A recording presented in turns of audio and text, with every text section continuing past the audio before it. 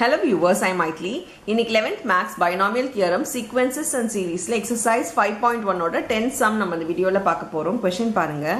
If n is an odd positive integer, prove that the coefficient of the middle term of this expansion of x plus y the whole power n are equal. So middle terms ன்னு கொடுத்திருக்காங்க. அப்ப middle terms இங்க ரெண்டு வருது அப்படின்றது நம்ம question படிக்கும்போதே கிடைச்ச நமக்கு information. In this expansion x plus y the whole power n are equal. So ரெண்டு middle term equal ஆன்னு கேக்குறாங்க. முதல்ல இது ரெண்டு middle term அவங்க சொல்லிட்டாங்க. இருந்தாலும் இது ரெண்டு middle term தான்ன்றது உங்களுக்கு நான் explain பண்றேன். இது வந்து odd positive integer. n வந்து odd positiveனா n இங்க எங்க இருக்கு? n வந்து பவர்ல இருக்கு. பவர் வந்து odd number அப்படினு சொல்லிருக்காங்க. நீங்க நம்மள வந்து ஃபார்முலாஸ் எல்லாம் படிச்சிருக்கோம் இல்லையா? a plus b whole square formula படிச்சிருக்கோம். a plus b whole square formula என்ன வரும்?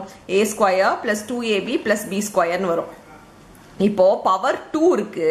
அப்ப middle term எத்தனை இருக்கும்? பவர் 2 இருந்தா ஈவன் பவரா இருந்தா மிடில் டேர்ம் வந்து 1 இருக்கு பாருங்க. ஒரே ஒரு நம்பர் தான் இருக்கு. a square plus 2ab plus b square middle term இதுதான் இருக்கும். சரி. இப்போ a plus b whole cube இருந்துச்சுனா formula a cube plus 3a square b plus 3ab square plus b cube னு இருக்கும். இப்போ மிடில் டேர்ம் எத்தனை இருக்கு? 2 இருக்கு பாருங்க. சோ ஆட் பவருக்கு மிடில் டேர்ம் எத்தனை வருது? 2 வருது. ஆட் டேர்ம்னா மிடில் பவர் ஆட் பவரா இருந்தா மிடில் டேர்ம் 2 இருக்கும். ஈவன் பவரா இருந்தா மிடில் டேர்ம் வந்து 1 இருக்கும். இதை நீங்க ஞாபகம் வச்சுக்கோங்க. அதுக்கு தான் சொல்றது. பட் இருந்தாலும் நம்ம क्वेश्चनே நமக்கு எக்ஸ்பிளைன் பண்ணது மிடில் டேர்ம்ஸ் னு சொல்றதுனால ரெண்டு மிடில் டேர்ம் இருக்கு. அது ரெண்டுமே நம்ம ஈக்குவல்னு காட்டணும் அப்படின்றது சொல்லிருக்காங்க. இங்க n. சோ இப்போ மிடில் டேர்ம் எப்படி கண்டுபிடிக்கணும்னா add பாசிட்டிவ்க்கு n plus 1th term ஒரு மிடில் டேர்மா இருக்கும். n plus 1/2 டேர்ம் ஒரு மிடில் டேர்மா இருக்கும். இன்னொன்னு வந்து n plus 1/2 டேர்மோட plus 1 ஒரு மிடில் டேர்மா இருக்கும். அதாவது செகண்ட் டேர்மா தான் செகண்ட் டேர்ம்ன்றது n plus 1/2 செகண்ட் டேர்மா இருந்துச்சுன்னா இது செகண்ட் டேர்ம் plus 1 வந்து தேர்ட் டேர்மும் சேர்த்து மிடில் டேர்மா இருக்கும். இதுதான் R the middle terms of the add positive number.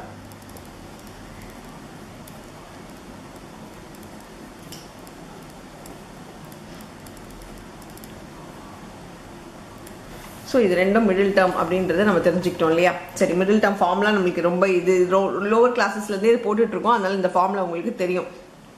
So n plus 1/2th term n plus 1/2 plus 1th term அதோட என்ன டேர்ம் இருக்கோ அதோட plus 3 இருந்தா 4 5 இருந்தா 6 அதுதான் மிடில் டேர்ம்ன்றதுக்காக நம்ம வந்து இந்த ஃபார்முலா யூஸ் பண்றோம். சரி, ஓகே. இப்போ இதுக்கான டேர்ம் என்ன இதுக்கான டேர்ம் என்னன்னு தனித்தனியாக கண்டுபிடிச்சிடணும். நம்ம யூஸ்வலாக நம்ம ஃபார்முலா என்னது? tr plus 1 is equal to ncr x power n minus r or a power n minus r என்ன வேணா எடுத்துக்கலாம். இங்கே என்ன இது இருக்கிறதுனால நான் அப்படியே எழுதிக்கிறேன். y power r xy இருக்கிறதுனால xy எழுதினா பெட்டரா இருக்கும். ஸோ இதுதான் ஜென்ரல் ஃபார்முலா. இது வந்து ஜென்ரல் ஃபார்முலா, ஜென்ரல் டேர்மோட ஃபார்முலா இது.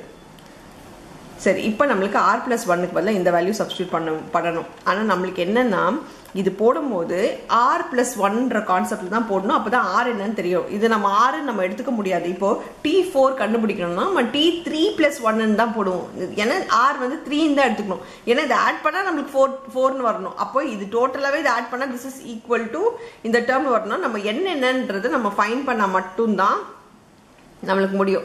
சரி, இது எப்படி பிரிச்சுக்கலாம் அப்படின்னு பார்த்தீங்கன்னா ரொம்ப ஈஸியாக ஞாபகம் வச்சுக்கோங்க. +1 வரதுனால இங்கே -1 வரணும்னு தெரிஞ்சுக்கோங்க. n plus 1/2 sorry n minus 1/2 plus 1 எப்பவுமே r plus 1 வரணும். அந்த +1 வந்து இப்போ சால்வ் பண்ணி பாருங்களேன். இந்த 2 இங்கே வந்து மல்டிப்ளை ஆகிடுமா? 2 வந்து +2 ஆகிடும். +2 minus 1 வந்து +1 ஆயிடும். ஸோ n plus 1/2ன்றது நம்ம எந்த சேஞ்சஸுமே பண்ணக்கூடாது. ஆனால் இதே வேல்யூ தான் வரணும். இப்போ t4 இருந்தால் t3 plus 1ன்னு எழுதுவோம். ஏன்னா 3 plus 1ன்னா நம்மளுக்கு 4. ஸோ இது வந்து எந்த சேஞ்சஸுமே நம்ம பண்ணக்கூடாது. ஆனால் +1ன்றது தனியாக தெரிகிற மாதிரி நம்ம இந்த r plus 1 ஃபார்முலால எழுதணும். அதனால தான் tn minus 1/2 plus 1ன்னு எழுதிக்கிறோம். இப்போ இது நம்ம ஃபார்முலால எழுதிக்கிறோம். இந்த ஃபார்முலால nக்கு பதிலாக n தான். ஸோ nc rக்கு பதிலாக n minus 1. ஏன்னா ஆருக்கு பதிலாக இங்கே இந்த வேல்யூ தான் இருக்கு. இங்கே x பவர் n மைனஸ் இது. ஸோ n மைனஸ் பிராக்கெட் எழுதிக்கோங்க. ஏன்னா ரெண்டு நம்பருக்கு இருக்கு. So n minus 1/2 y power ஆருக்கு பதிலாக n minus 1/2 இருக்கு. ஸோ இப்போ நம்ம ஃபர்ஸ்ட் இதை வந்து ஃபார்ம் பண்ணிட்டோம். நம்ம எல்சிஎம் எடுத்து சால்வ் பண்ணிக்கலாம். nc n minus 1/2 x power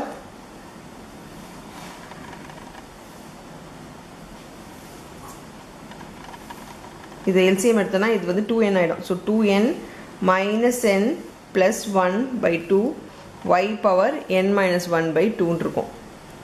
இங்கே சால்வ் பண்ணால் nc n minus 1 by 2 x power இது சால்வ் பண்ணால் n plus 1 by 2 y power n minus 1 by 2 வருது. ஸோ நம்ம இப்போ இதை சால்வ் பண்ணி வச்சுட்டோம். இது அப்படியே இருக்கட்டும். இதை வந்து 1ன்னு எழுதிக்கலாம். இப்போது நெக்ஸ்ட்டு ஜென்ரல் டேர்ம் ஃபஸ்ட்டு டேர்முக்கு முடிச்சிட்டோம். இப்போ அடுத்த டேர்முக்கு பாருங்கள். அடுத்த டேர்ம் வந்து r plus 1ன்ற கான்செப்ட்லேயே இருக்குது. ஸோ இதில் எந்த சேஞ்சஸுமே நம்ம பண்ண வேணாம். ஏன்னா நம்மளை வந்து இது எழுதும் போது +1 தனியாக தெரியணும், இங்கே தனியாக தெரியுது. அதனால நம்மளுக்கு ப்ராப்ளம் இல்லை. இது டேரெக்டாக ஃபார்முலாவில் அப்படியே அப்ளை பண்ணிக்கலாம். ஸோ வந்து நெக்ஸ்ட்டு நம்பர் பார்த்தீங்கன்னா n plus 1 by 2 plus 1ன்றதுக்கான general formula வந்து nc இதான் r. So n plus 1 by 2 x power n minus இந்த வேல்யூ மைனஸ் இந்த value minus n minus sign ப்ராக்கெட்டில் போடாமல் நான் டேரெக்டாகவே சால்வ் பண்ணிக்கிறேன். இல்லை உங்களுக்கு கன்ஃபியூஸ் ஆகுதுன்னா போட்டே வச்சுக்கிறேன். பை 2 y பவர் ஆரோட value. So n plus 1 by 2. இப்போ பாருங்கள், இது nc n plus 1 by 2 வருமா? இங்கே பார்த்தீங்கன்னா x பவர் இது 2 ஆகிடும். ஸோ 2n மைனஸ் என்னன்னு ஆகிடும். 2n மைனஸ் வந்து n. இது உள்ளே நம்ம மைனஸ் சைனை உள்ளே கொண்டு போயிட்டா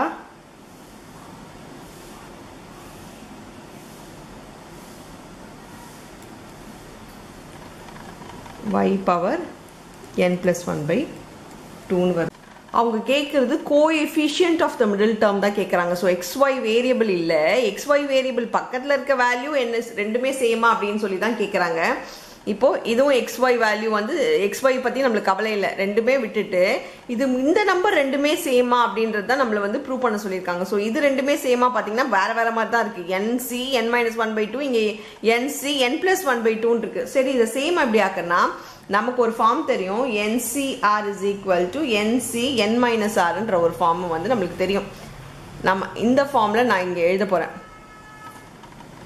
இந்த ஃபார்மில் இது எழுதுறதா இருந்தால் இது எப்படி வரும்னா nc n minus r. அப்போ n minus n plus 1 by 2. இப்போ இது எடுங்க, இது வந்து 2n ஆகிடுமா? 2n minus n ஆகிடும், n ஆகிடும், இங்கே -1 by 2 ஆகிடும். இப்போது கோஎஃபிஷியன்ஸ் பாருங்கள், இதுதான் coefficients.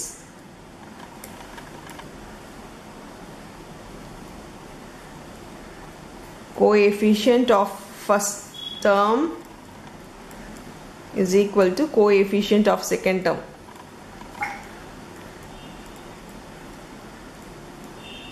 nc n minus 1 by 2 is equal to nc n minus 1 by 2. இதுவும் nc n minus 1 by 2, இதுவும் nc n minus 1 by 2. LHS equal to RHS வந்ததுனால therefore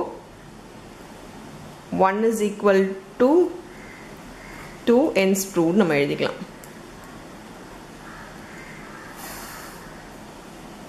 ஸோ அவ்வளோதான் இந்த சம். தேங்க்யூ.